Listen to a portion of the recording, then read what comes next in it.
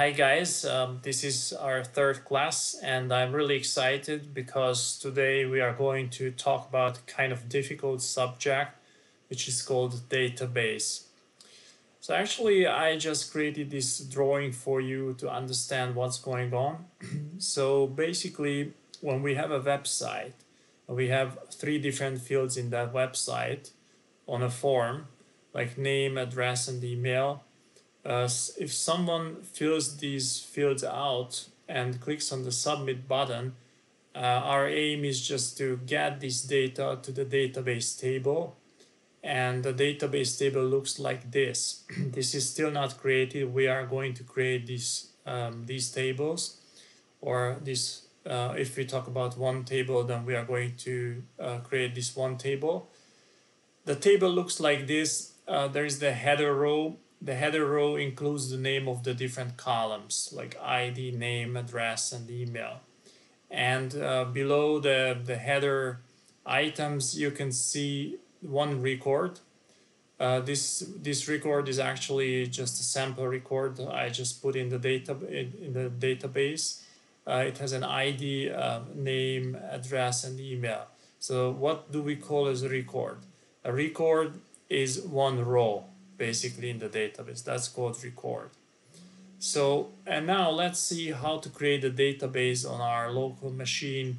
First of all, you have to go on to google.com, and when you go to the Google search engine, you just have to type in download PostgreSQL, and then you get different links. So if you click on the postgresql.org link, and then you will get some instructions how to download the PostgreSQL database onto your local machine. You have to choose what operating system you have. If you have Windows, then choose the Windows one. If you have Mac OS or Apple computer, just choose the Mac OS operating system. Okay, once you download it, you have to read the instructions how to install. That is not the subject of our course. Please get some help regarding the installation of the PostgreSQL database. Regarding the software we are going to use to manage the database, we use pgadmin. So when you install the PostgreSQL database and you don't get the pgadmin software with that, you can download it separately. Just click on the link on pgadmin.org and you get instructions how to download this software. Once you are done with that, basically, then you have to type in pgadmin in the search field, and you get the pgadmin, and then once you click on the pgadmin, you will see this kind of software user interface. That is the pgadmin interface. And let me explain what's going on here basically. So I already have here three different servers. These are database servers I created myself. I assume you will have nothing there because that's a brand new software you just installed. So probably you don't even have the server group name here. So what you can do is when you click on the object, you will see the create menu. And then here in the object, basically you can create different objects. So let's see. So here you have the chance to create a server group.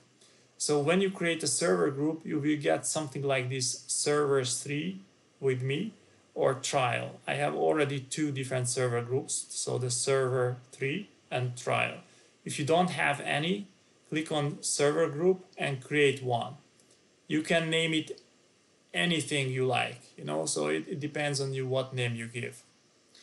And once you have the server group, the next step, you go on the server group, and under create, you click on the server, because you have to create a database server on your local machine. Give it a name, like let's say, or you just give a name like course English, and as I told you, you can call it anything you like. And the server group is, because it's under servers, I will choose servers, but you can choose what you have there, your server group name. And in the connection, you have to define where this database is going to be located. So it's going to be on the local host. It means when you want to use this database, you have to give the link of the database. It's your local machine, so that's why you use a local host.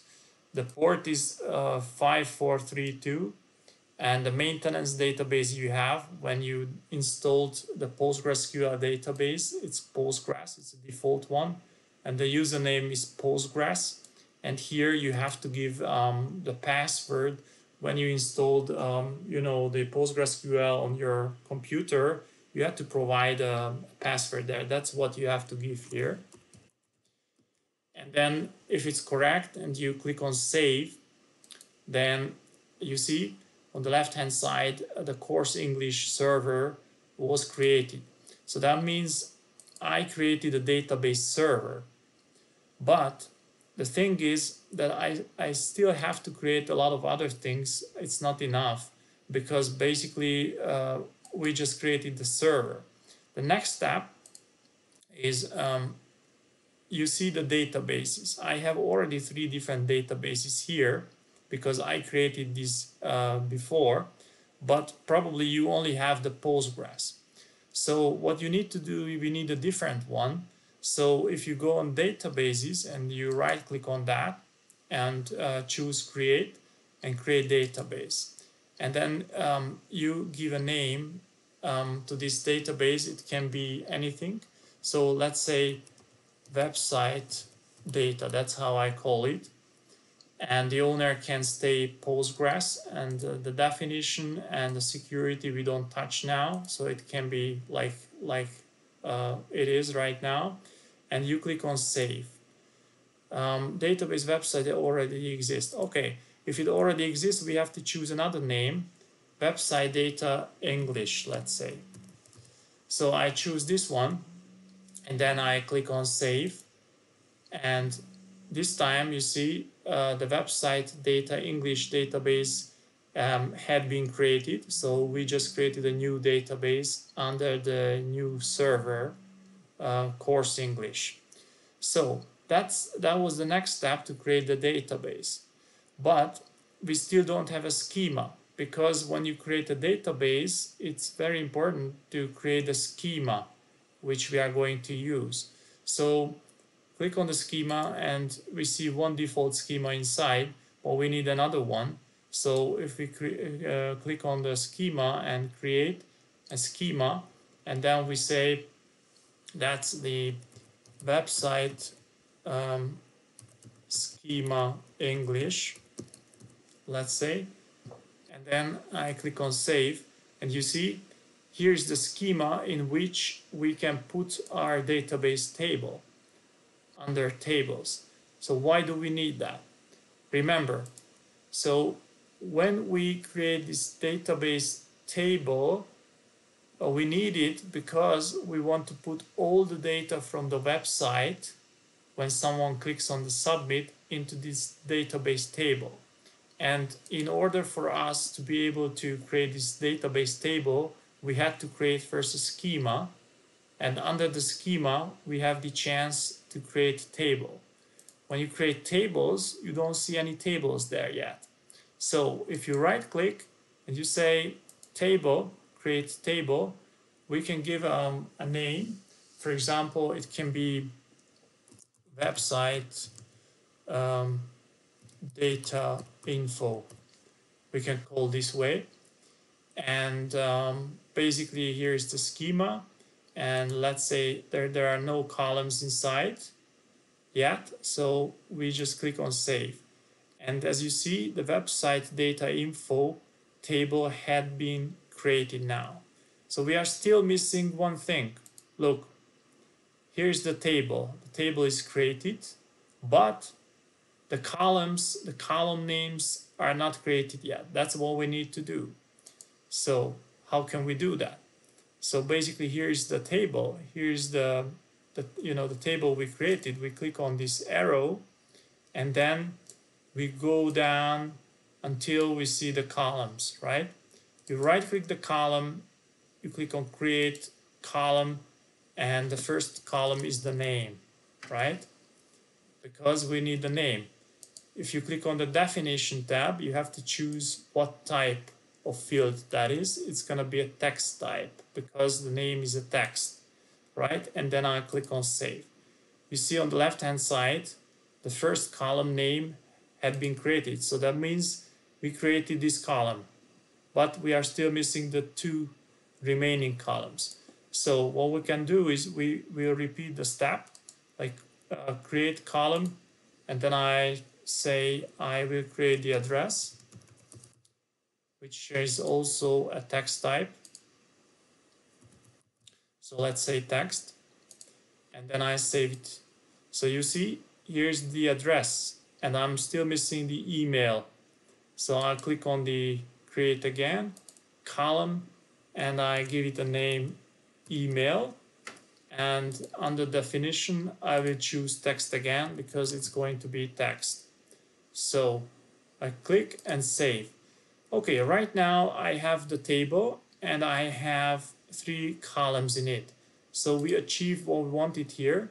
So 3 different columns. The ID is automatic. So I didn't create the ID column because it's going to be automatic. So you will see it for yourself. So now that we have that, basically what we can do is we can go into the table and then right click and then view data and all rows. So when I click on all rows, I can see the headers are here, but there is no information there. So I want to put one record in that, so to see if it's working fine. What can I do? I will click on the table columns, right click, right click, and then I will choose the scripts. And then I have to choose the insert script. When I choose the insert script, actually here is a SQL script which shows me I can put some data into this database. So here, instead of the question marks, I will delete the question mark and put this kind of quotation mark. And then I just give it a name like John, and that's the name column. The second column is the address. Let's give it an address. So it can be like the 3 Road Avenue, Boston. Okay, and the third one is the email. It can be like john.bull@gmail.com, right? And then when I put these values in it and I click on this sign here, this is the execute. So here you can see the query returned successfully. That means we put one record into this database table. How can we check it? So if we go onto this website data info table, right click, and I say view and all rows. And then here I can see the information I put there is there in the database table. Let's check. So 1 second, I will just draw it. Right, okay. So you can see that the data we put there is there in the database table. So it was inserted. So that's fine. That's what I wanted to achieve. So basically it's working fine. We did it there manually, but you know, in our example, this will not be put there manually, but the backend will put there all the information, all the records.